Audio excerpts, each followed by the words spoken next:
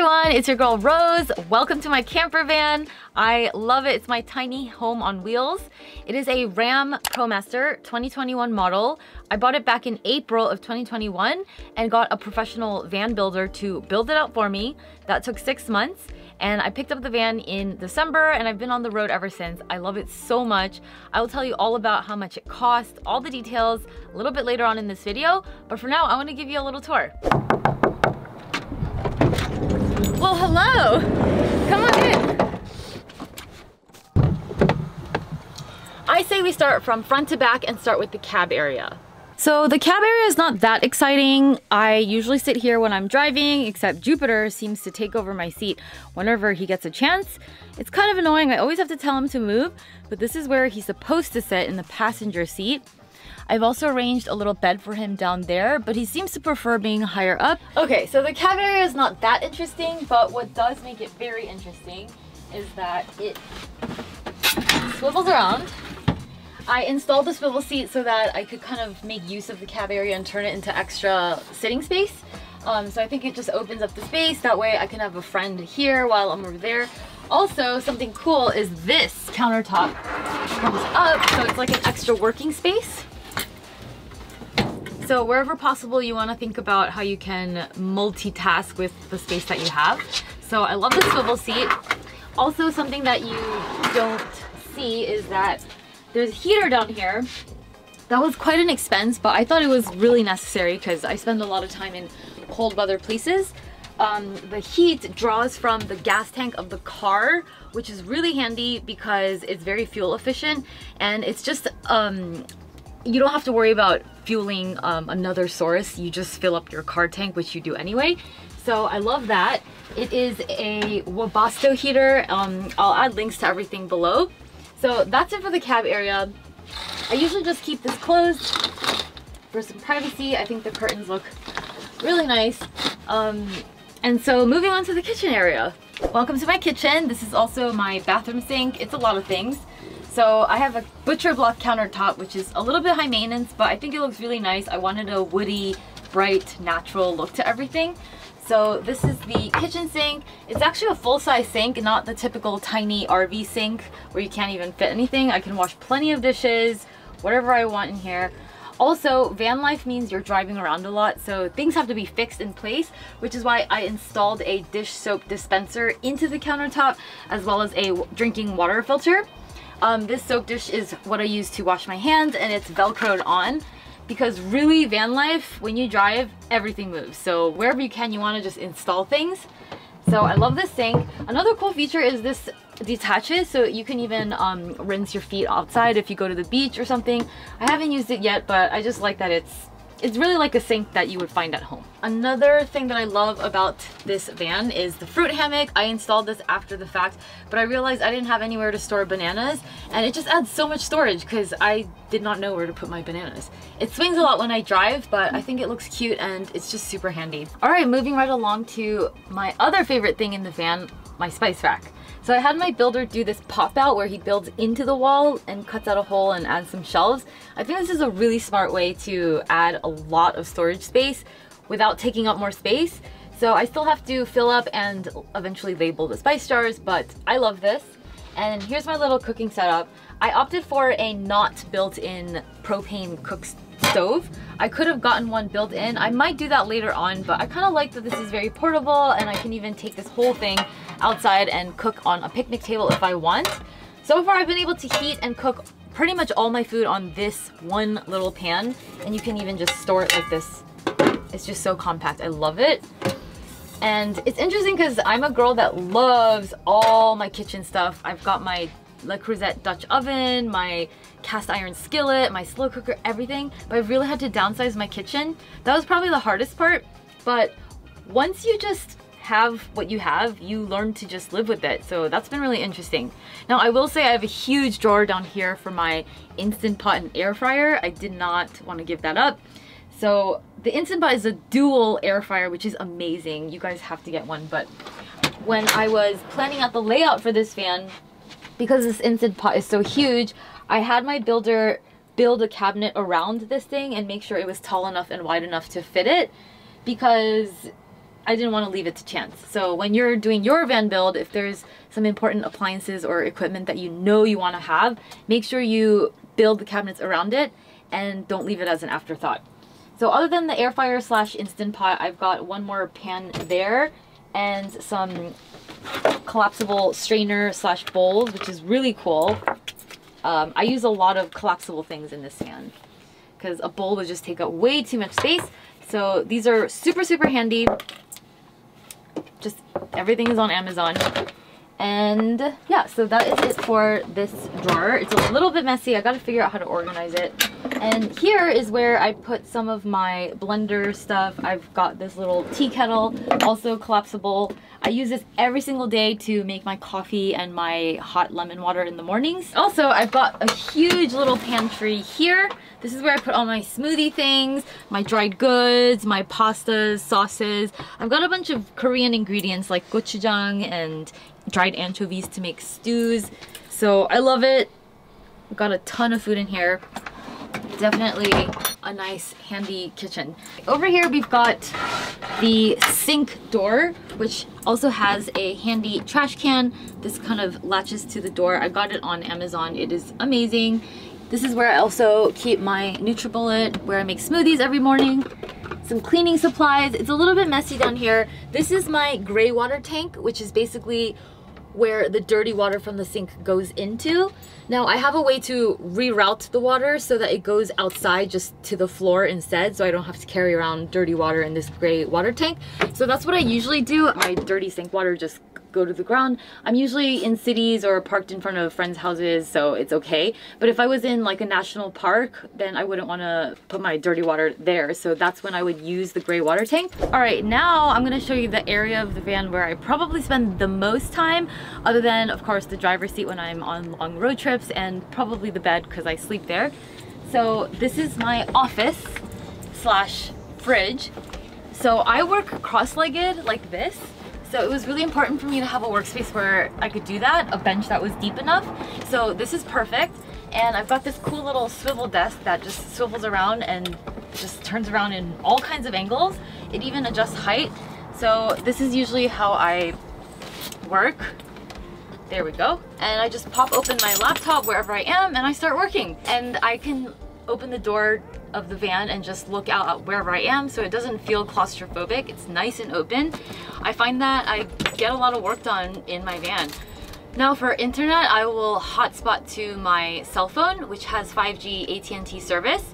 So that's been really great. And if I happen to be in like the parking lot of a Starbucks, I can connect to their Wi-Fi, but I've been mostly able to just do whatever I need to do with mobile hotspot.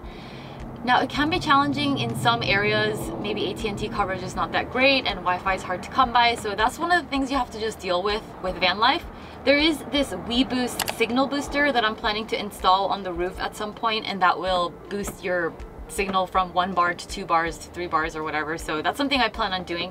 But other than that, I've been able to be very productive on the road so far. So that is my work area. Okay, this is my fridge slash freezer. I have a huge fridge and freezer.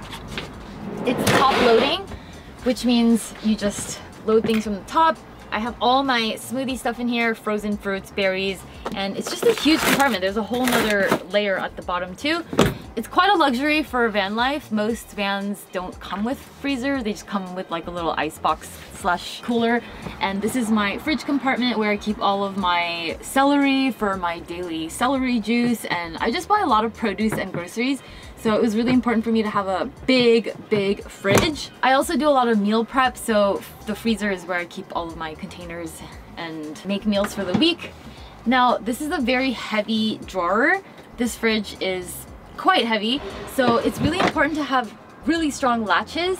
So I have to really push that, and these metal latches here, in order to open the fridge, I have to pull it down and then pull out the drawer.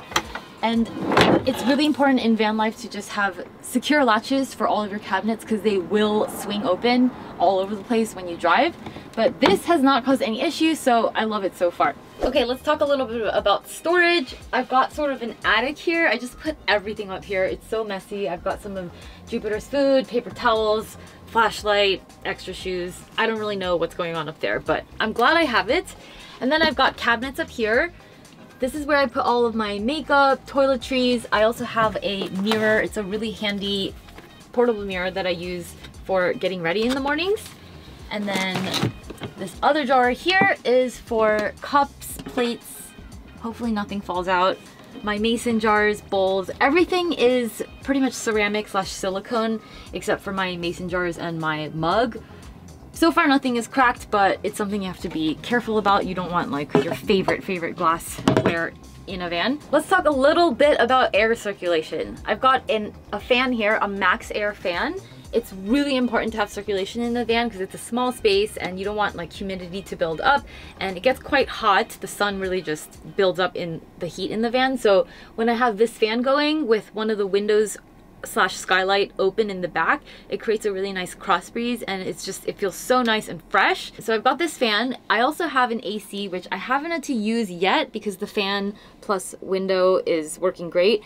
But if I'm, say, in the desert in the middle of the summer, I'll probably not want to have windows open and just have this AC going. This is a really energy efficient AC called the Frez Air. It's sort of a new gadget in the van world, but I heard it works great and I can't wait to try it when the weather's really hot. So far I haven't had to use it. Now let's talk about the bathroom. This is my shower / toilet area. This door is not working so great right now, but it's supposed to slide open. This is a composting toilet, the Airhead composting toilet.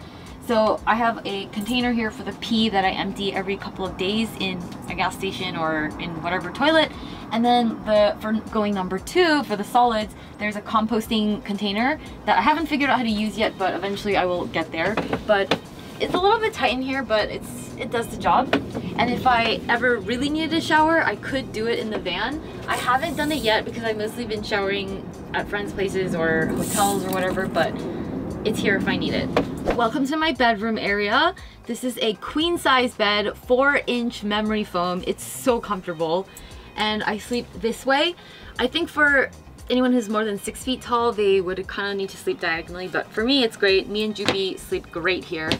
Now there's some overhead storage. This is where I keep my clothes. It's not super organized. I need to figure something out with IKEA drawer organizers. If you guys have any ideas, let me know in the comments below because I need some help in this area. Now I also have more cabinets over here, and this is where I also need some storage help as well, some advice. But I have books and window covers and random stuff in here. My favorite, or one of my favorite things about this van, I have a lot of favorite things, is my skylight. This was definitely an added expense, but I think the price of being able to look at the stars at night is, you can't really put a price on that. So it did cost a couple of thousand extra, but I really love it. So this is my bed area. Now this entire thing converts to a dinette / desk where about 4 to 5 people can sit around it comfortably.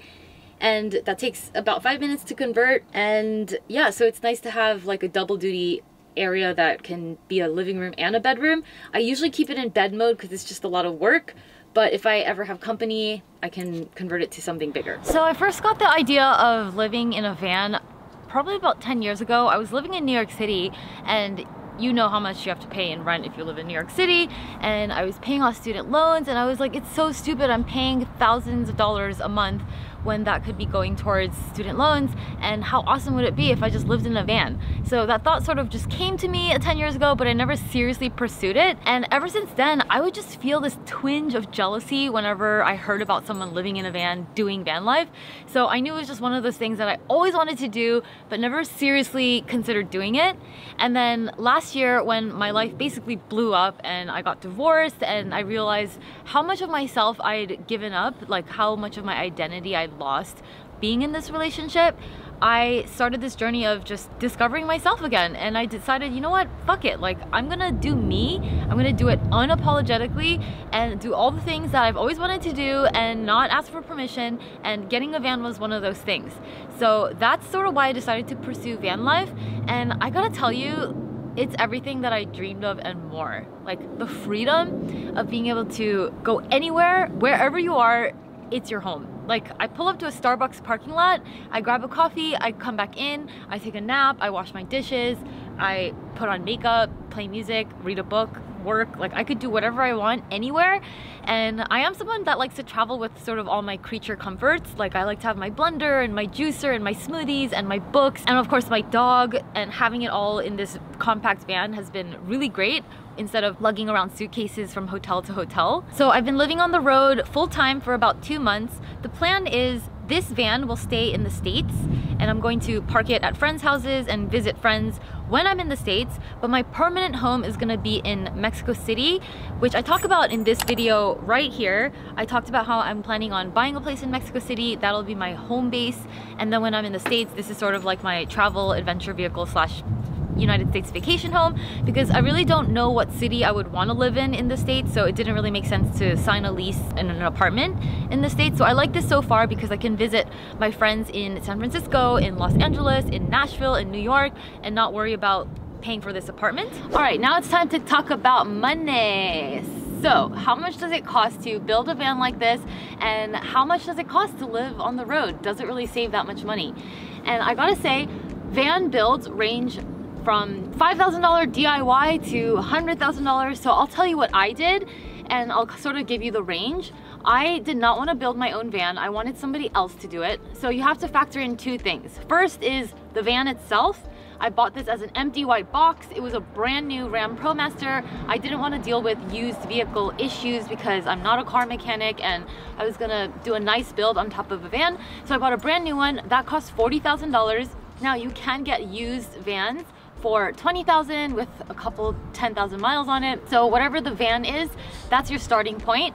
Again, anywhere from, I would say, you know, $5,000 for sort of a really old vehicle to $40,000 for a brand new Ram Promaster. And then there's the build. I have come across other van lifers who DIY'd their own build for maybe $10,000. It took them full-time 3 months of lots of construction work, but they did it themselves and saved a bunch of money. I had somebody else do it and I spent about $60,000 on top of the 40 for the van to build all of this out. Now my van, you gotta keep in mind, has sort of all of the amenities. I really did not spare anything. Like I got a skylight, I have a shower, I have a heater, I have AC, I have really nice finishes, like whatever. I just didn't really want to cheap out on things because I wanted this to be a really comfortable tiny house on wheels, like my home away from home. That being said, the builder that I went with, Venturhaus, they are based in Evergreen, Colorado, which is close to Denver. They did an amazing job. I will leave his info down below, the link. You can book a meeting with him, get a free consultation and a price quote. He does builds anywhere from $30,000 on the low end to $70,000 on the high end. So that's what his range is. I am sort of towards the high end, which means maybe the cheapest you can get a van for is if you bought a used van with like 100,000 miles. Let's say it was $10,000, empty white box, and then you went for Venturhaus's, that's my builder's name, for their very, very basic $30,000 build, then you could potentially have a camper van that you can live in for $40,000. Now that probably won't have a shower, it probably won't have a heater, it won't have hot water, it'll just have running water. It will have all the necessities like a portable toilet and all of that. It just won't be, you know, a fully loaded van.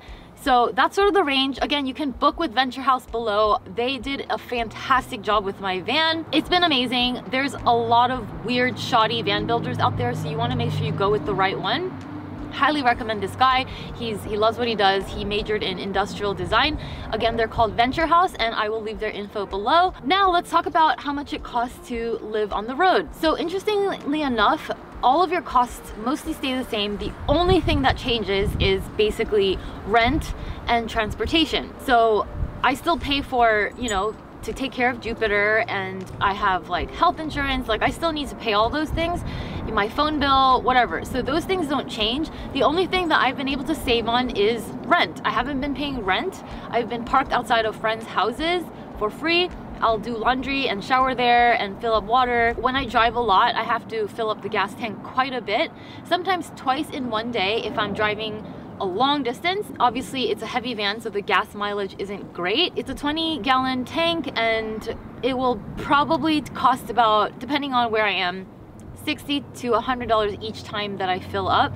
So I've been spending, I would say, about $500 a month on gas, and that's because I am traveling on the road quite a bit, visiting friends in different cities all over the West Coast.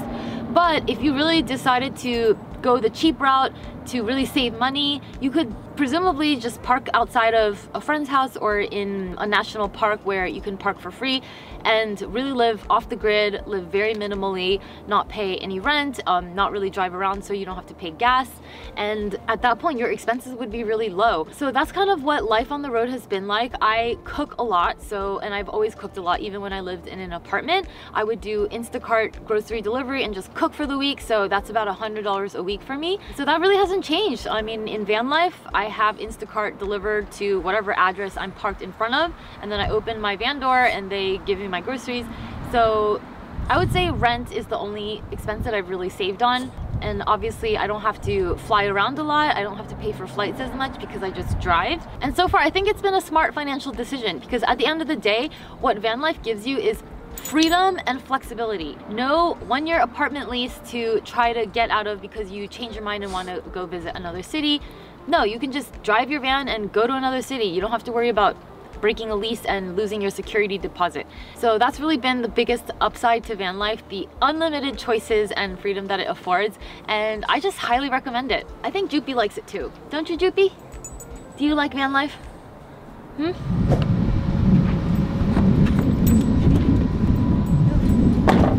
Well, I gotta say that is it for this van tour video. I hope you loved it. I'll be posting more videos about van life, life on the road, as well as my regular content of making money, saving money, and investing money. And of course, how to enjoy all that money while traveling and just living life. So I hope you will subscribe to my channel if you haven't already. I'll see you next week, same time, same place. See you later.